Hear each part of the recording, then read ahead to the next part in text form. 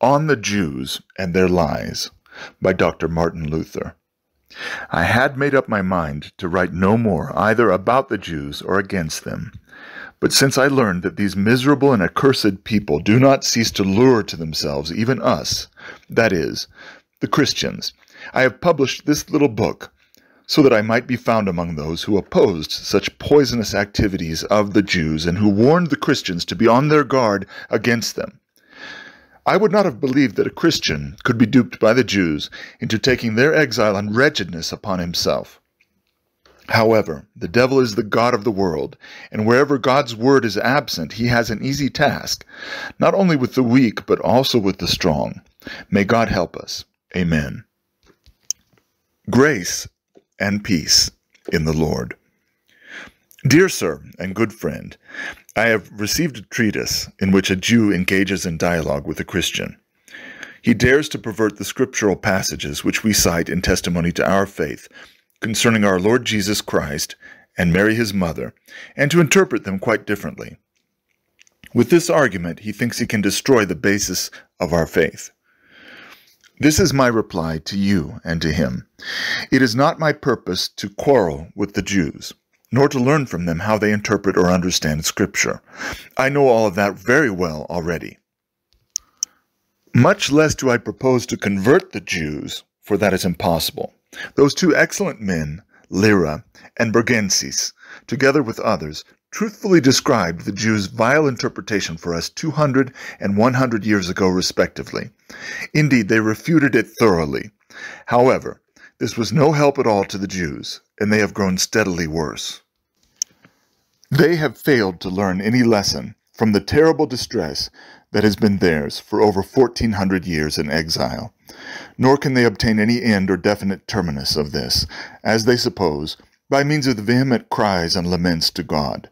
If these blows do not help, it is reasonable to assume that our talking and explaining will help even less. Therefore, a Christian should be content, and not argue with the Jews. But if you have to or want to talk with them, do not say any more than this. Listen, Jew, are you aware that Jerusalem and your sovereignty, together with your temple and priesthood, have been destroyed for over 1,460 years? For this year, which we Christians write as the year 1542, since the birth of Christ, is exactly 1,468 years, going on 1,500 years, since Vespasian and Titus destroyed Jerusalem and expelled the Jews from the city. Let the Jews bite on this nut and dispute this question as long as they wish. For such ruthless wrath of God is sufficient evidence that they assuredly have erred and gone astray. Even a child can comprehend this, for one dare not regard God as so cruel that he would punish his own people so long, so terribly, so unmercifully, and in addition keep silent, comforting them neither with words nor with deeds, and fixing no time limit and no end to it. Who would have faith, hope, or love toward such a God? Therefore this work of wrath is proof that the Jews, surely rejected by God, are no longer his people, and neither is he any longer their God. This is in accord with Hosea chapter 1. Call his name not my people, for you are not my people, and I am not your God. Yes, unfortunately, this is their lot, truly a terrible one. They may interpret this as they will. We see the facts before our eyes, and these do not deceive us. If there were but a spark of reason or understanding in them, they would surely say to themselves, "O Lord God, something has gone wrong with us. Our misery is too great, too long, too severe. God has forgotten us," etc. To be sure, I am not a Jew, but I really do not like to contemplate God's awful wrath toward this people. It sends a shudder of fear through body and soul, for I ask, what will the eternal wrath of God in hell be like toward false Christians and all unbelievers? Well, let the Jews regard our Lord Jesus as they will. We behold the fulfillment of the words spoken by him in Luke 21. But when you see Jerusalem surrounded by armies, then know that its desolation has come near. For these are days of vengeance. For great distress shall be upon the earth, and wrath upon this people. In short, as has already been said, do not engage much in debate with Jews about the articles of our faith. From their youth they have been so nurtured with venom and rancor against our Lord that there is no hope until they reach the point where their misery finally makes them pliable and they are forced to confess that the Messiah has come and that he is our Jesus. Until such a time it is much too early, yes, it is useless, to argue with them about how God is triune, how he became man, and how Mary is the mother of God. No human reason nor any human heart will ever grant these things, much less the embittered, venomous, blind heart of the Jews. As has already been said, what God cannot reform with such cruel blows, we will be unable to change with words and works. Moses was unable to reform the Pharaoh by means of plagues, miracles, pleas, or threats. He had to let him drown in the sea. Now, in order to strengthen our faith, we want to deal with a few crass follies of the Jews in their belief and their exegesis of the Scriptures, since they so maliciously revile our faith. If this should move any Jew to reform and repent, so much the better. We are now not talking with the Jews, but about the Jews and their dealings, so that our Germans, too, might be informed. There is one thing about which they boast and pride themselves beyond measure, and that is their descent from the foremost people on earth, from Abraham, Sarah, Isaac, Rebekah, Jacob, and from the 12 patriarchs, and thus from the holy people of Israel.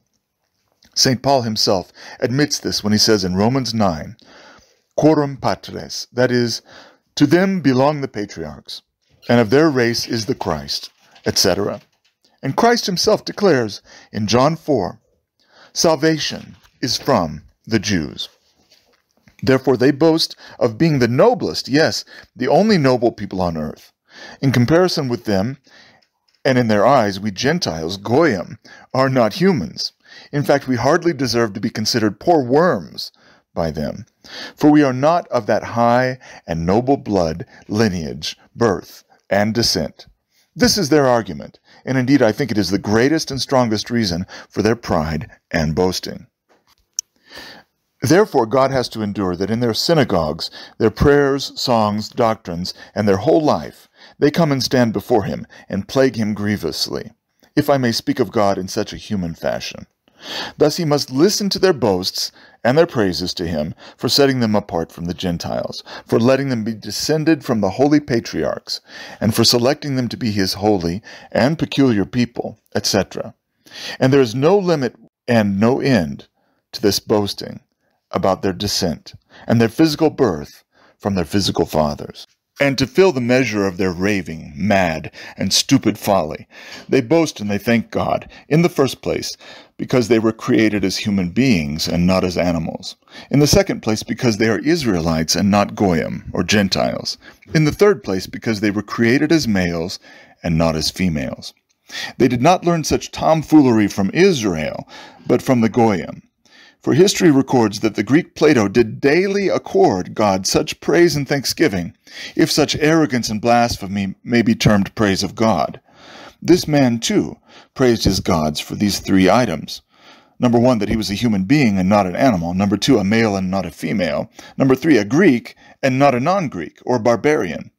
This is a fool's boast, the gratitude of a barbarian who blasphemes God. Similarly, the Italians fancy themselves the only human beings. They imagine that all other people in the world are non-humans, mere ducks or mice by comparison. No one can take away from them their pride concerning their blood and their descent from Israel. In the Old Testament they lost many a battle in wars over this matter, though no Jew understands this. All the prophets censured them for it betrays an arrogant, carnal presumption devoid of spirit and of faith. They were also slain and persecuted for this reason. St. John the Baptist took them to task severely because of it, saying, "Do not presume to say to yourselves, 'We have Abraham for our father.' For I tell you, God is able from these stones to raise up children to Abraham." Matthew 3:9. He did not call them Abraham's children, but a brood of vipers, Matthew 3:7. Oh, that was too insulting for the noble blood and race of Israel, and they declared, "He has a demon," Matthew 11:18. Our Lord also calls them a brood of vipers. Furthermore, in John 8, he states, "If you were Abraham's children, you would do what Abraham did. You are of your father, the devil." It was intolerable to them to hear that they were not Abraham's, but the devil's children, nor can they bear to hear this today.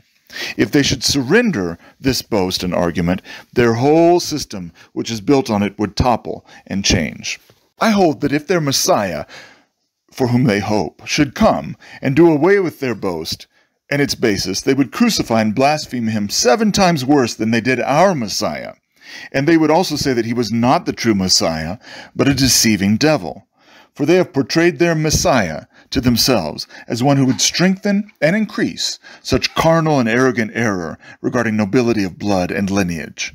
That is the same as saying that he should assist them in blaspheming God and in viewing his creatures with disdain, including the women, who are also human beings, and the image of God as well as we.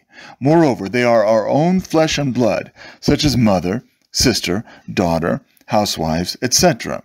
For in accordance with the aforementioned threefold song of praise, they do not hold Sarah, as a woman, to be as noble as Abraham, as a man. Perhaps they wish to honor themselves for being born half noble, of a noble father, and half ignoble, of an ignoble mother. But enough of this tomfoolery and trickery. We propose to discuss their argument, and boast and prove convincingly before God and the world, not before the Jews, for, as already said, they would accept this neither from Moses nor from their Messiah himself, that their argument is quite empty and stands condemned. To this end we quote Moses in Genesis 17, whom they surely ought to believe if they are true Israelites. When God instituted circumcision, he said, among other things, "Any uncircumcised male shall be cut off from his people." Genesis 17. With these words, God consigns to condemnation all who are born of flesh, no matter how noble, high, or how low their birth may have been. He does not even exempt from this judgment the seed of Abraham.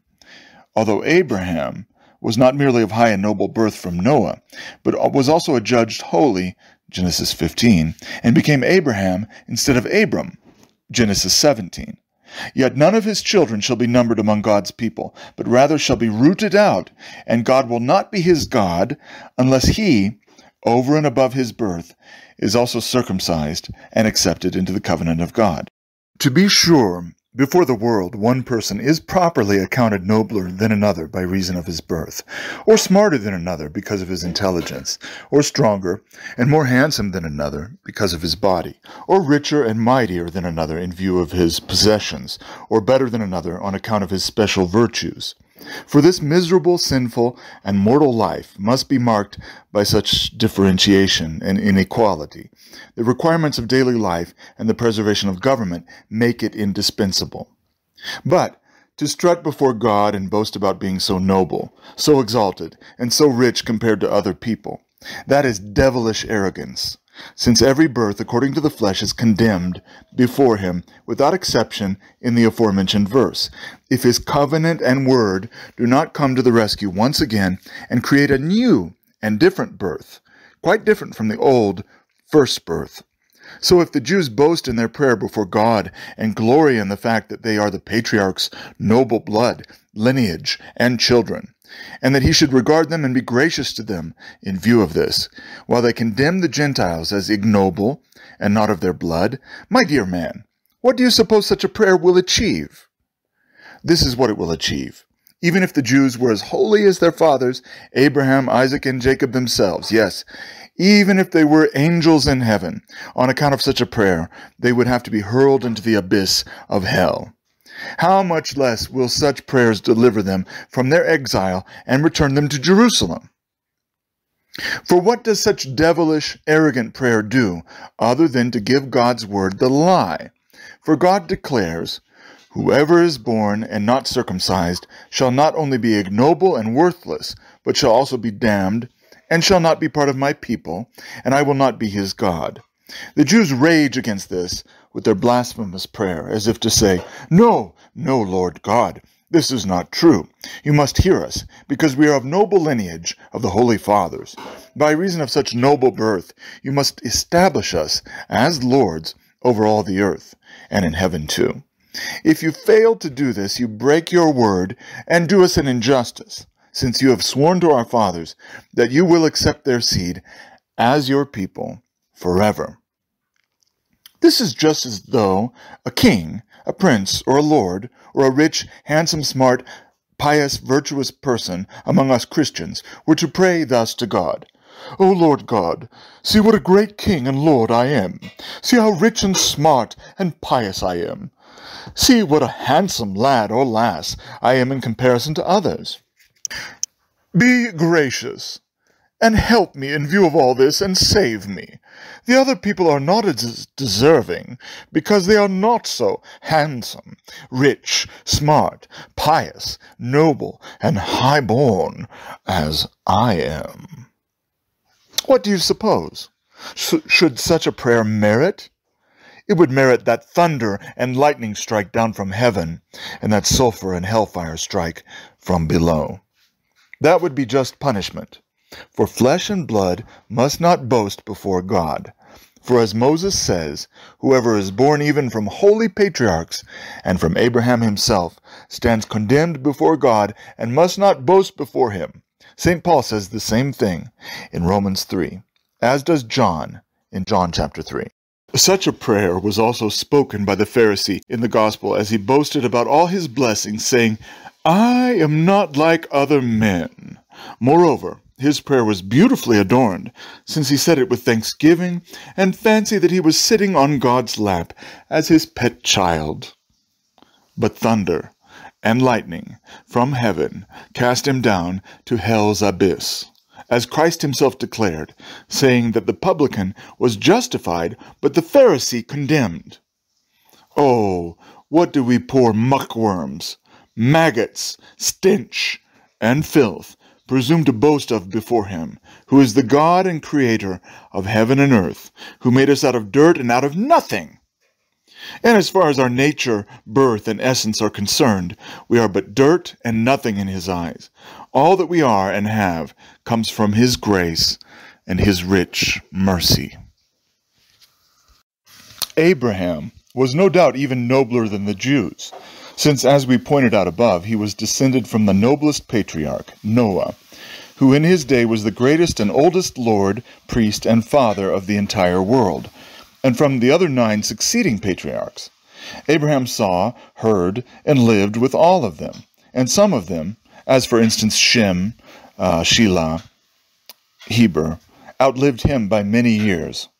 So Abraham obviously was not lacking in nobility of blood and birth, yet this did not in the least aid him in being numbered among God's people. No, he was idolatrous, and he would have remained under condemnation if God's word had not called him, as Joshua in chapter 24 informs us out of God's own mouth. Your fathers lived of old beyond the Euphrates, Terah, the father of Abraham and Nahor, and they served other gods. Then I took your father Abraham from beyond the river and led him, etc. Even later, after he had been called and sanctified through God's word and through faith, according to Genesis 15, Abraham did not boast of his birth or of his virtues. When he spoke with God, Genesis 18, he did not say, Look, how noble I am, born from Noah and the holy patriarchs, and descended from your holy nation. Nor did he say, How pious and holy I am in comparison with other people. No, he said, Behold, I have taken upon myself to speak to the Lord, I, who am but dust and ashes. Genesis 18:27. This is indeed how a creature must speak to its Creator, not forgetting what it is before him and how it is regarded by him. For that is what God said of Adam and of all his children. Genesis 3, You are dust, and to dust you shall return. As death itself persuades us visibly and experientially to counteract if need be, any such foolish, vain, and vexatious presumption. Now you can see that what fine children of Abraham the Jews really are. How well they take after their father, yes, what a fine people of God they are. They boast before God of their physical birth and of the noble blood inherited from their fathers, despising all other people, although God regards them in all these respects as dust and ashes, and damned by birth, the same as all other heathen. And yet they give God the lie, they insist on being in the right, and with such blasphemies and damnable prayer, they purpose to wrest God's grace from him and to regain Jerusalem. Furthermore, even if the Jews were 7 times blinder than they are, if that were possible, they would still have to see that Esau, or Edom, as far as physical birth is concerned, was as noble as Jacob, since he was not only the son of the same father, Isaac, and of the same mother, Rebekah, but he was also the firstborn, and primogeniture of that time conferred the highest nobility over against the other children. But what did his equal birth, or even his primogeniture, by virtue of which he was far nobler than Jacob, benefit him? He was still not numbered among God's people, although he called Abraham his grandfather, and Sarah his grandmother, just as Jacob did. Indeed, as has already been said, even more validly than did Jacob. Conversely, Abraham himself, as well as Sarah, had to regard him as their grandson, the son of Isaac and Rebekah. They even had to regard him as the firstborn and the nobler, and Jacob as the lesser. But tell me, what good did his physical birth and his noble blood inherited from Abraham do for him? Someone may interpose that Esau forfeited his honor because he became evil, etc. We must rejoin, first of all, that the question at issue is whether nobility of blood in itself is so valid before God that one could thereby be or become God's people. If it is not, why then do the Jews exalt this birth so highly before other children of men? But if it is valid, why then does God not guard it from falling? For if God regards physical birth as adequate for making the descendants of the holy patriarchs his people, he dare not let them become evil, thereby losing his people and becoming a non-God. If he does, however, let them become evil, it is certain that he does not regard birth as a means of yielding or producing a people for him. In the second place, Esau was not ejected from the people of God because he became evil later on, nor was Jacob counted among the people of God in view of his subsequent good life. No, while they were both still in their mother's womb, the word of God distinguished between the two. Jacob was called, Esau was not. In accordance with the word, the elder shall serve the younger. Genesis 25.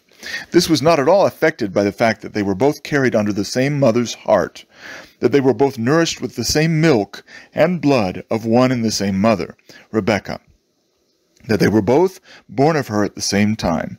So one must say that no matter how identical flesh, blood, milk, body, and mother were in this instance, they could not help Esau, nor could they hinder Jacob from acquiring the grace by which people become God's children, or his people. Decisive here are the word and calling, which ignore the birth.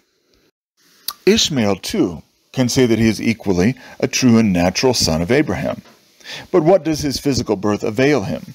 Despite this, he has to yield up the home and heritage of Abraham and leave it to his brother Isaac. You may say that Ishmael was born of Hagar, while Isaac was born of Sarai. If anything, this strengthens our argument, for Isaac's birth from Sarai was affected by the word of God and not by flesh and blood, since Sarah was past the natural age for bearing children. To discuss the question of birth a bit further, although Ishmael is Abraham's flesh and blood and his natural son, still the flesh and blood of such a holy father does not help him. It rather harms him, because he has no more than flesh and blood from Abraham, and does not also have God's word in his favor. The fact that Isaac is descended from the blood of Abraham does not handicap him, even though it was useless to Ishmael, because he has the word of God, which distinguishes him from his brother Ishmael, who is of the flesh and blood of the same Abraham. Why should so much ado be made of this? After all, if birth counts before God, I can claim to be just as noble as any Jew. Yes, just as noble as Abraham himself, as David, as all the holy prophets and apostles. Nor will I owe them any thanks if they consider me just as noble as themselves before God by reason of my birth. And if God refuses to acknowledge my nobility and birth as the equal to that of Isaac, Abraham, David, and all the saints, I maintain that he is doing me an injustice, that he is not a fair judge. For I will not give it up, and neither Abraham, David, prophets, apostles, nor even an angel in heaven shall deny me the right to boast that Noah, so far as physical birth or flesh and blood is concerned, is my true natural ancestor, and that his wife, whoever she may have been, is my true natural ancestress. For we are all descended since the deluge from that one Noah. We did not descend from Cain, for his family perished forever in the flood, together with many of the cousins, brothers-in-law, and friends of Noah. I also boast that Japheth, Noah's firstborn son, is my true natural ancestor, and his wife, whomever she may have been, is my true natural ancestress. For as Moses informs us in Genesis 10, he is the progenitor of all us Gentiles.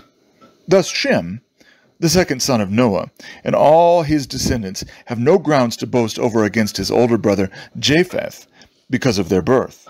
Indeed, if birth is to play a role, then Japheth, as the oldest and the true heir, has reason for boasting over against Shem, his younger brother, and Shem's descendants, whether these be called Jews, or Ishmaelites, or Edomites. But what does physical primogeniture help the good Japheth, our ancestor? Nothing at all. Shem enjoys precedence, not by reason of birth, which would accord precedence to Japheth, but because God's word and calling are the arbiter here. I could go back to the beginning of the world and trace our common ancestry from Adam and Eve, later from Shem, Enoch, Kenan, Mahalalel, Jared, Enoch, Methuselah, Lamech. For all of these are our ancestors just as well as the Jews, and we share equally in the honor, nobility, and fame of descent from them, as do the Jews. We are their flesh and blood, just the same as Abraham and all his seed are. For we were in the loins of the same holy fathers, in the same measure as they were. And there is no difference whatsoever with regard to birth, or flesh and blood, as reason must tell us. Therefore the blind Jews are truly stupid fools, much more absurd than the Gentiles, to boast so before God of their physical birth, though they are by reason of it no better than the Gentiles, since we both partake of one birth, one flesh and blood, from the very first, best, and holiest ancestors. Neither one can reproach or upbraid the other about some peculiarity, without implicating himself at the same time. But let us move on.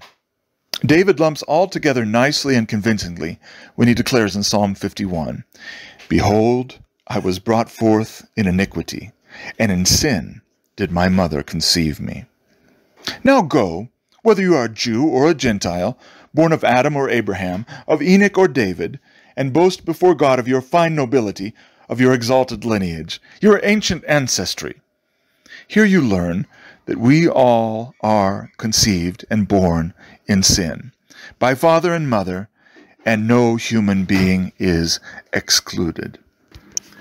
But what does it mean to be born in sin other than to be born under God's wrath and condemnation, so that by nature or birth we are unable to be God's people or children, and our birth, glory, and nobility, our honor and praise, denote nothing more and can denote nothing else than that, in default of anything to our credit other than our physical birth, we are condemned sinners, enemies of God, and in his disfavor.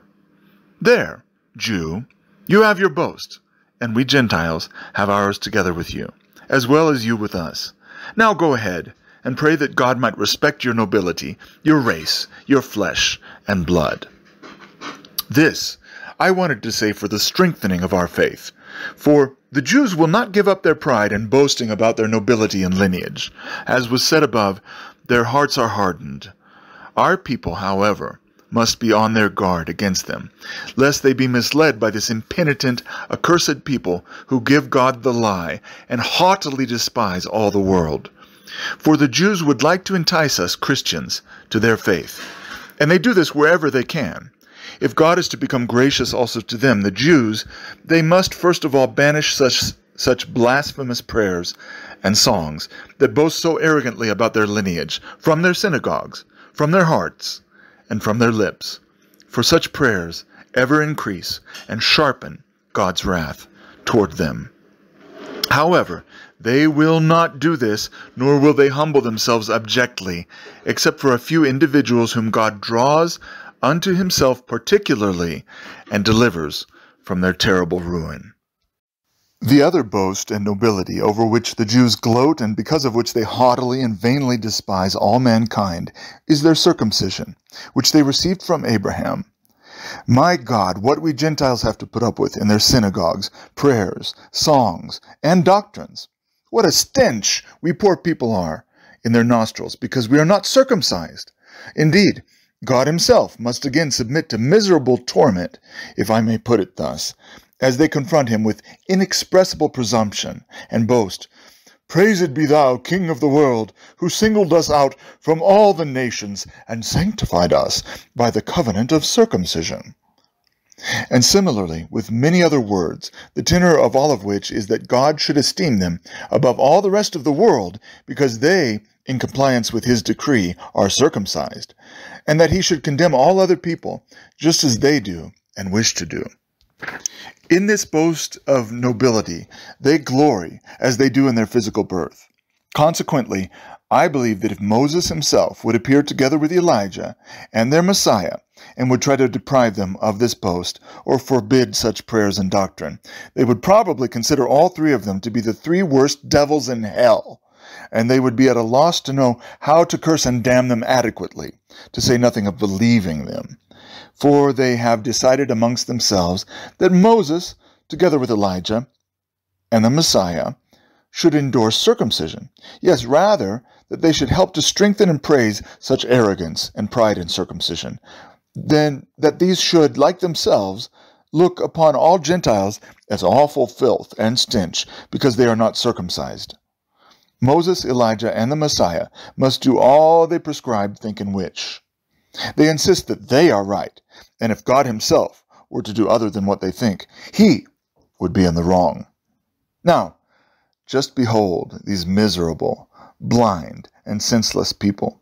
In the first place, as I said previously, in regard to physical birth, if I were to concede that circumcision is sufficient to make them a people of God, or to sanctify and set them apart before God from all other nations, then the conclusion would have to be this: whoever was circumcised could not be evil, nor could he be damned.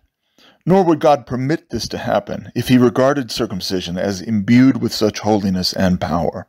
Just as we Christians say, whoever has faith cannot be evil, and cannot be damned so long as faith endures. For God regards faith as so precious, valuable, and powerful that it will surely sanctify and prevent him who has faith and retains his faith from being lost or becoming evil. But I shall let this go for now. In the second place, we note here again how the Jews provoke God's anger more and more with such prayer. For there they stand and defame God with a blasphemous, shameful, and impudent lie. They are so blind and stupid that they see neither the words found in Genesis 17, nor the whole of Scripture, which mightily and explicitly condemns this lie. For in Genesis 17, Moses states that Abraham was ordered to circumcise not only his son Isaac, who at the time was not yet born, but all the males born in his house, whether sons or servants, including the slaves. All of these were circumcised on one day together with Abraham, Ishmael too, who at the time was 13 years of age, as the text informs us. Thus the covenant or decree of circumcision encompasses the entire seed of all the descendants of Abraham, particularly Ishmael, who was the first seed of Abraham to be circumcised. Accordingly, Ishmael is not only the equal of his brother Isaac, but he might even, if this were to be esteemed before God, be entitled to boast of his circumcision more than Isaac, since he was circumcised 1 year sooner. In view of this, the Ishmaelites might well enjoy a higher repute than the Israelites, for their forefather Ishmael was circumcised before Isaac, the progenitor of the Israelites, was born. Why then do the Jews lie so shamefully before God in their prayers and preaching, as though circumcision were theirs alone, through which they were set apart from all other nations, and thus they alone are God's holy people? They should really, if they were capable of it, be a bit ashamed before the Ishmaelites, the Edomites, and other nations, when they consider that they were at all times a small nation, scarcely a handful of people in comparison with others, who were also Abraham's seed, and were also circumcised, and who indubitably transmitted such a command of their father Abraham to their descendants, and that the circumcision transmitted to the one son Isaac is rather insignificant when compared with the circumcision transmitted to Abraham's other sons. For Scripture records that Ishmael, Abraham's son, became a great nation, that he begat 12 princes, also that the 6 sons of Keturah, Genesis 25, possessed much greater areas of land than Israel, and undoubtedly these observed the rite of circumcision handed down to them by their fathers. Now, since circumcision, as decreed by God in Genesis 17, is practiced by so many nations, beginning with Abraham, whose seed they all are the same as Isaac and Jacob, and since there is no difference in this regard between them and the children of Israel, what are the Jews really doing when they praise and thank God in their prayers for singling them out by circumcision from all other nations, for sanctifying them, and for making them his own people? This is what they are doing. They are blaspheming God and giving him the lie concerning his commandment and his words, where he says in Genesis 17 that circumcision shall not be prescribed for Isaac and his descendants alone, but for all the seed of Abraham. The Jews have no favored position, exalting them above Ishmael by reason of circumcision, or above Edom, Midian, Ephah, Epher, etc., all of whom are reckoned in Genesis as Abraham's seed. For they were all circumcised and made heirs of circumcision, the same as Israel. Now, what does it benefit Ishmael that he is circumcised? What does it benefit Edom that he is circumcised? Edom, who, moreover, is descended from Isaac, who was set apart and not from Ishmael. What does it benefit Midian and his brothers, born of Keturah, that they are circumcised? They are, for all of that, not God's people. Neither their descent from Abraham nor their circumcision commanded by God helps them. If circumcision does not help them in becoming God's people, how can it help the Jews? For it is one and the same circumcision, decreed by one and the same God. And there is one and the same Father, flesh and blood, or descent, that is common to all. There is absolute equality. There is no difference, no distinction among them all, so far as circumcision and birth are concerned. Therefore it is not a clever and ingenious, but a clumsy, foolish, and stupid lie when the Jews boast of their circumcision before God, presuming that God should regard them graciously for that reason, though they should certainly know from Scripture that they are not the only race circumcised in compliance with God's decree, and that they cannot on that account be God's special people. Something more, different, and greater is necessary for that, since the Ishmaelites, the Edomites, the Midianites, and other descendants of Abraham may equally comfort themselves with this glory, even before God himself. For with regard to birth and circumcision, these are, as already said, their equals. Perhaps the Jews will declare that the Ishmaelites and Edomites, etc., do not observe the rite of circumcision as strictly as they do. In addition to cutting off the foreskin of a male child, the Jews force the skin back on the little penis and tear it open with sharp fingernails, as one reads in their books. Thus they cause extraordinary pain to the child, without and against the command of God, so that the father, who should really be happy over the circumcision, stands there and weeps as his child's cries pierce his heart. We answer roundly that such an addendum is their own invention. Yes, it was inspired by the accursed devil, and is in contradiction to God's command. Since Moses says in Deuteronomy 4 and 12, "You should not add to the word which I command you, nor take away from it." With such a devilish supplement, they ruin their circumcision, so that in the sight of God no other nation practices circumcision less than they, since with such wanton disobedience they append and practice this damnable supplement. Now, let's see what Moses himself says about circumcision. In Deuteronomy 10, he says, "Circumcise therefore the foreskin of your heart, and be no longer stubborn," etc. Dear Moses, what do you mean? Does it not suffice that they are circumcised physically? They are set apart from all other nations by this holy circumcision and made a holy people of God. And you rebuke them for stubbornness against God. You belittle their holy circumcision. You revile the holy circumcised people of God. You should venture to talk like that today in their synagogues. If there were not stones conveniently near, they would resort to mud and dirt to drive you from their sight, even if you were worth 10 Moseses. Moses also chides them in Leviticus 26, saying, "If then their uncircumcised heart is humbled," etc. Be careful, Moses. Do you know whom you are speaking to?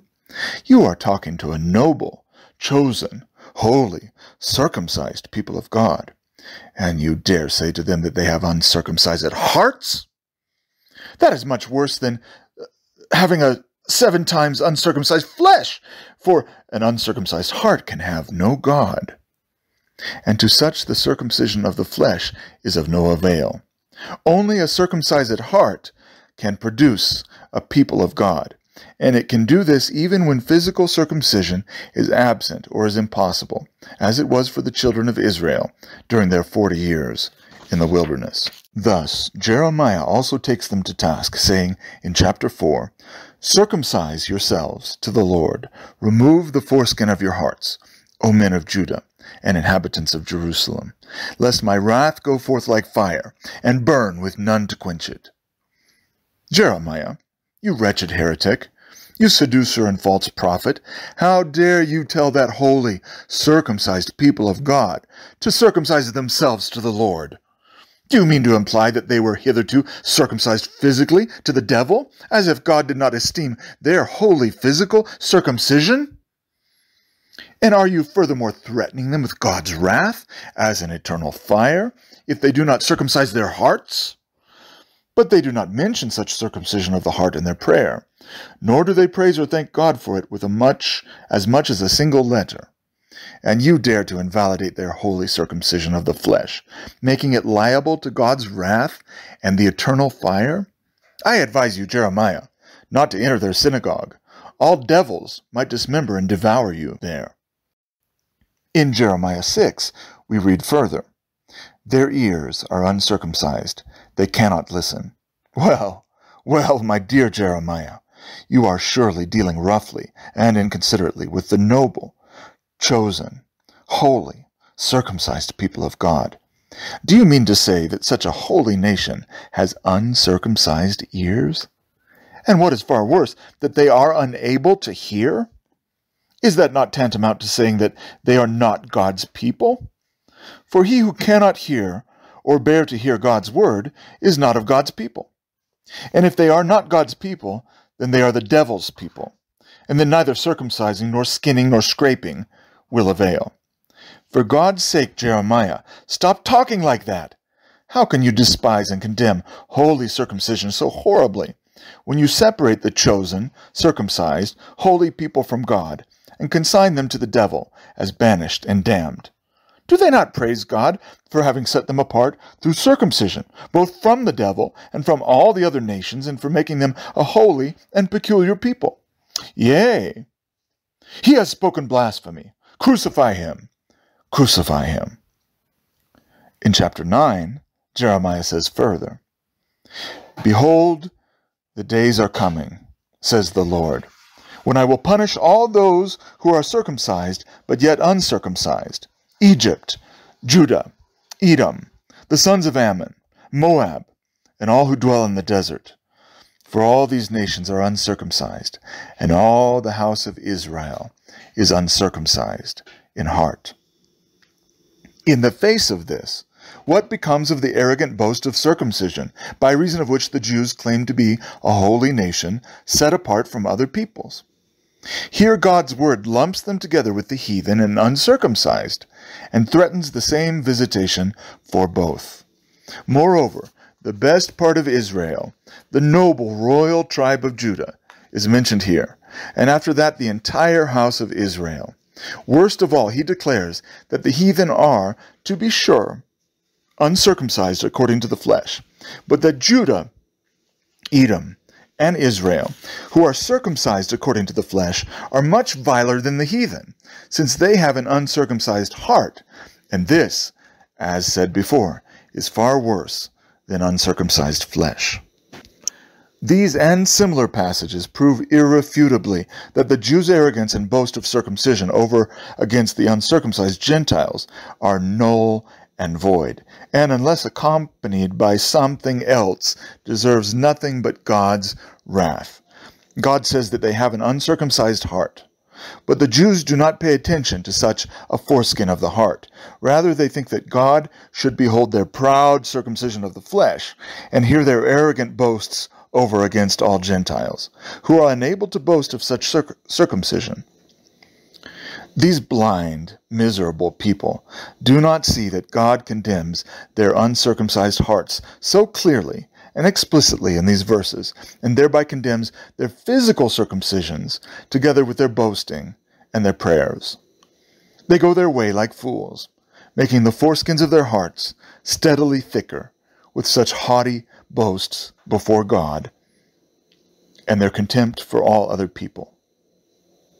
By virtue of such futile, arrogant circumcision in the flesh, they presume to be God's holy, only people, until the foreskin of their heart has become thicker than an iron mountain, and they can no longer hear, see, or feel their own clear Scripture, which they read daily with blind eyes, overgrown with a pelt thicker than the bark of an oak tree.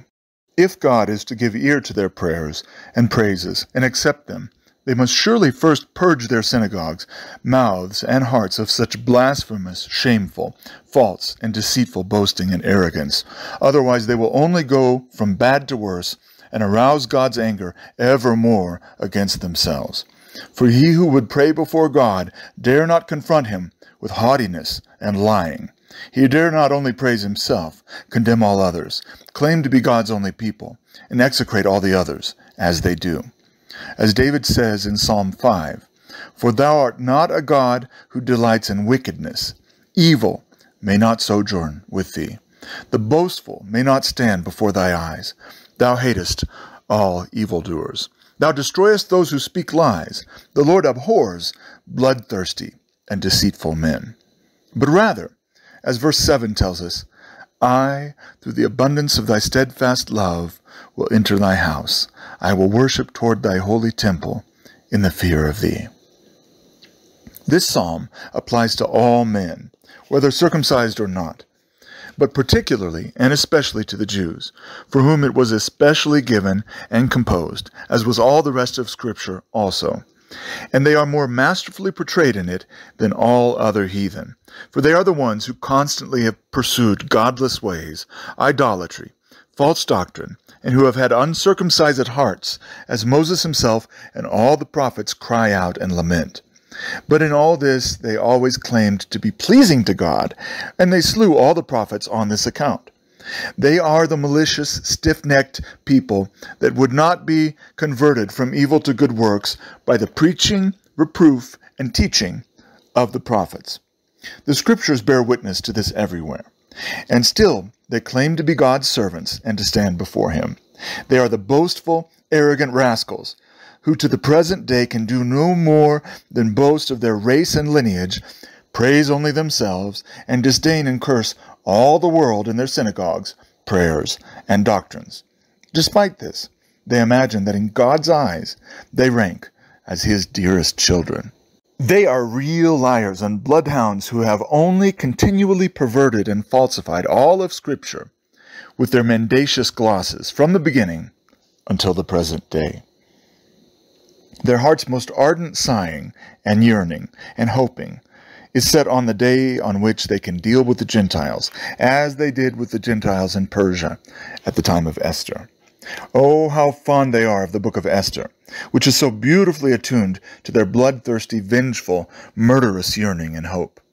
The sun has never shone on a more bloodthirsty and vengeful people than they are who imagine that they are God's people, who have been commissioned and commanded to murder and to slay the Gentiles.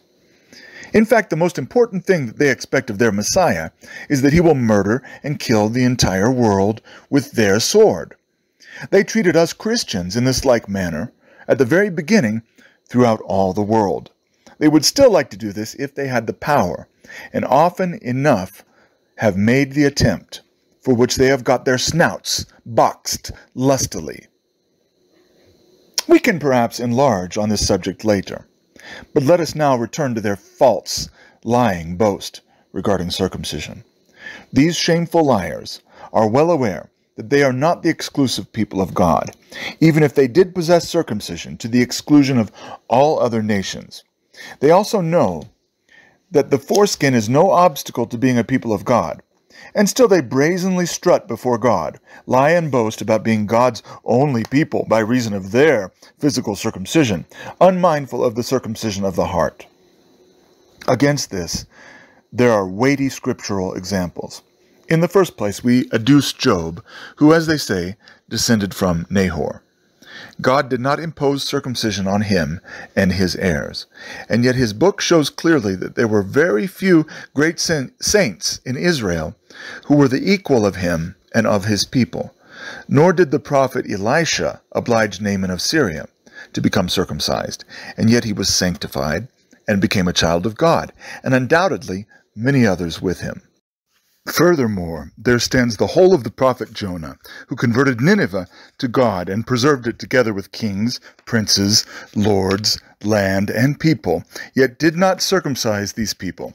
Similarly, Daniel converted the great kings and peoples of Babylon and Persia, such as Nebuchadnezzar, Cyrus, Darius, etc., and yet they remained Gentiles, uncircumcised, and did not become Jews.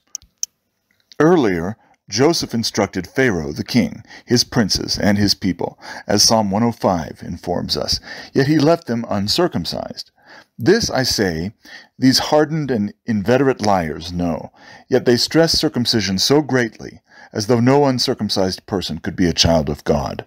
And whenever they seduce a Christian, they try to alarm him so that he will be circumcised.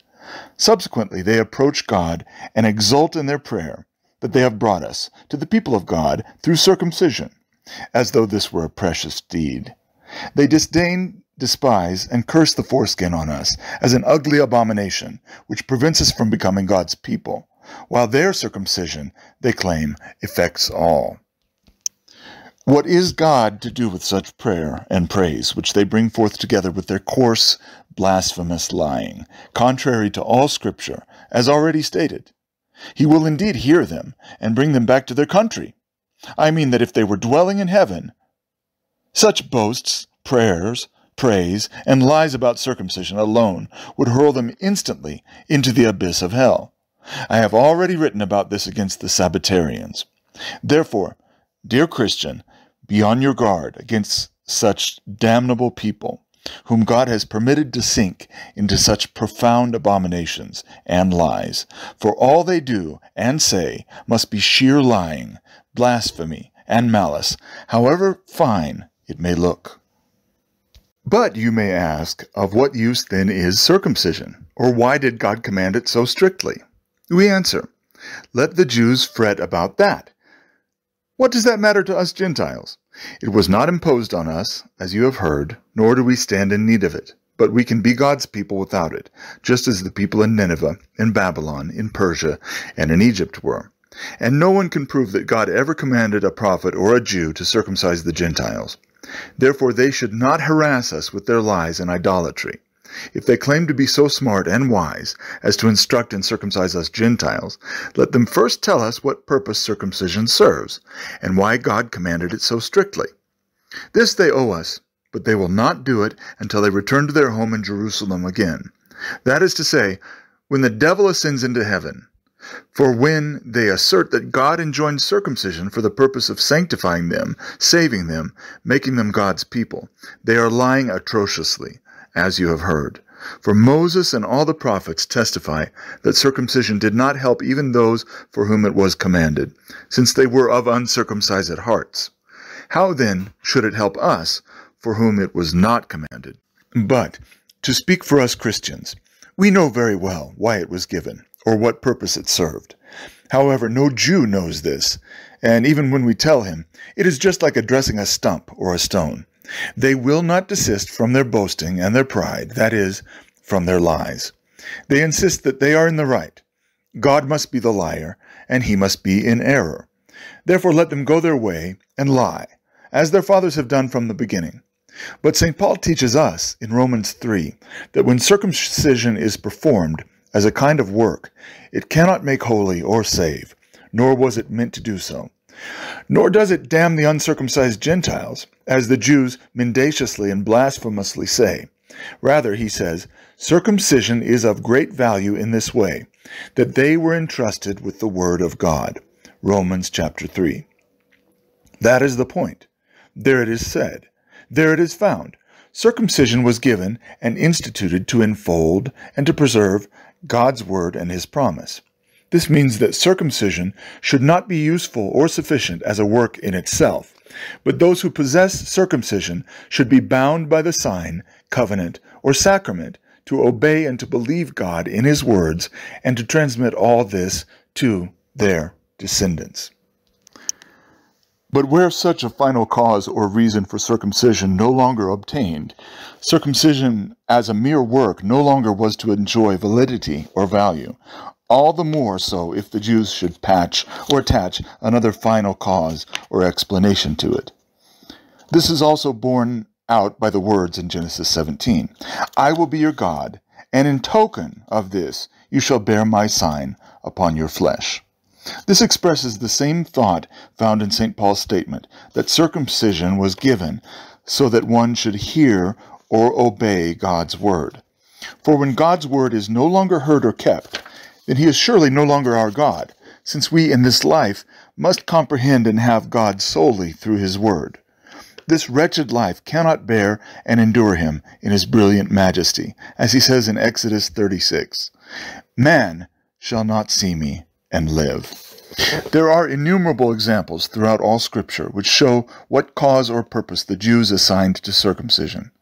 For as often as God wanted to speak with them through the prophets, whether about the 10 Commandments, in which he reproved them, or about the promise of future help, they were always obdurate, or as the quoted verses from Moses and Jeremiah testify, they were of uncircumcised heart and ears.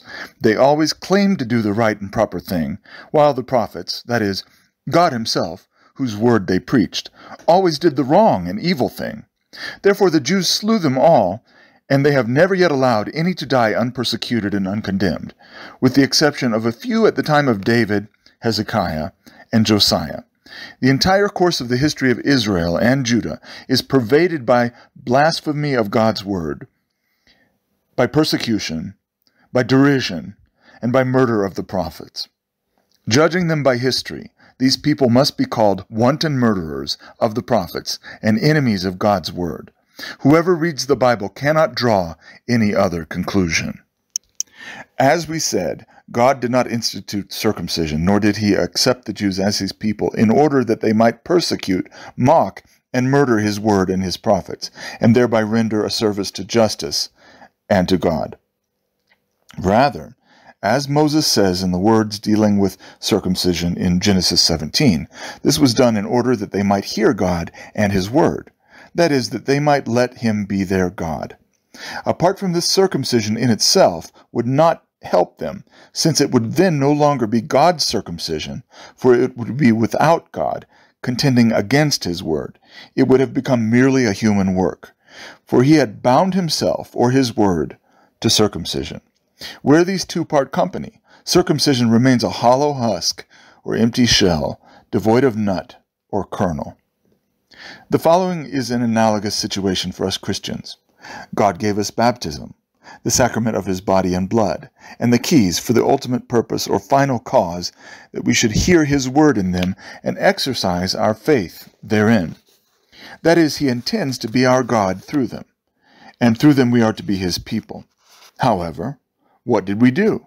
We proceeded to separate the word and faith from the sacrament, that is, from God and his ultimate purpose, and converted it into a mere opus legis, a work of the law, or as the papists call it, an opus operatum, merely a human work, which the priests offered to God and the laity performed as a work of obedience as often as they received it. What is left of the sacrament? Only the empty husk, the mere ceremony, opus vanum, divested of everything divine. Yet it is a hideous abomination in which we perverted God's truth into lies and worshipped the veritable calf of Aaron. Therefore God also delivered us into all sorts of terrible blindness and innumerable false doctrines.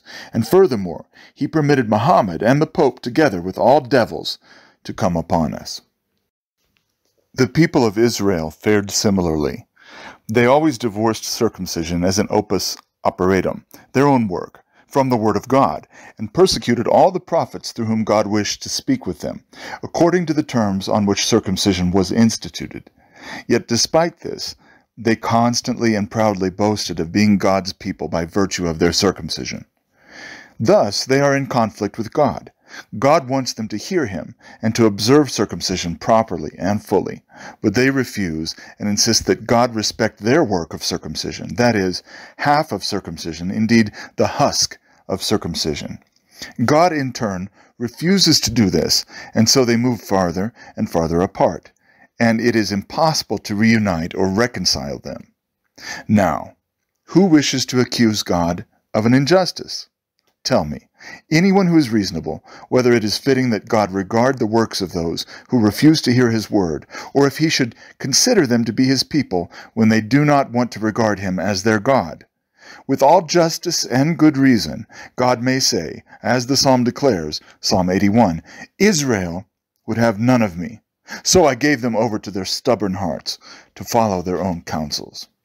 And in Deuteronomy 32, Moses states, They have stirred me to jealousy with that which is no God, so I will stir them to jealousy with those who are no people. Similarly, among us Christians, the papists can no longer pass for the church, for they will not let God be their God, because they refuse to listen to his word, but rather persecute it most terribly. Then come along with their empty husks, chaff, and refuse, as they hold Mass and practice their ceremonies. And God is supposed to recognize them and look upon them as his true church, ignoring the fact that they do not acknowledge him as the true God. That is, they do not want him to speak to them through his preachers. His word must be accounted heresy, the devil, and every evil.